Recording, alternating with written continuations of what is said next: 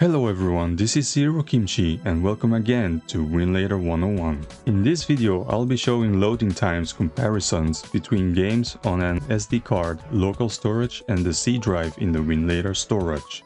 Winlator glibc Cmod version 11 revision 2 was used for these tests. We will test GTA 4 and Batman Arkham Origins. Batman Arkham Origins utilizes the Unreal Engine 3. There are claims that games developed with Unreal Engine 3 load particularly fast when run from the C drive. The settings used will remain consistent across tests. Each game was run twice to minimize any inconsistencies caused by shader cache load.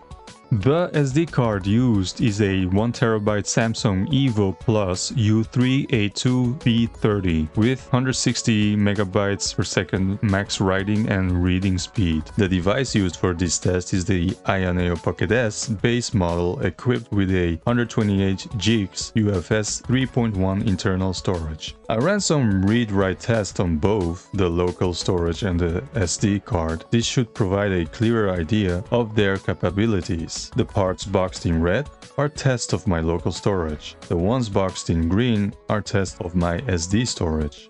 Now that that's out of the way, let's get on with the tests.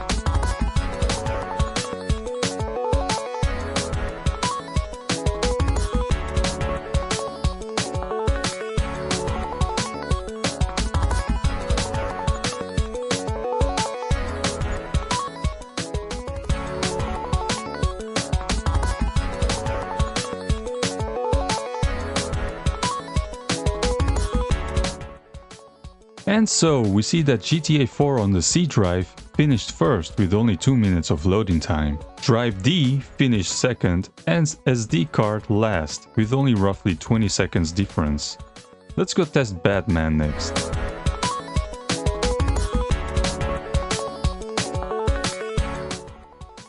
And here we go, results are the same.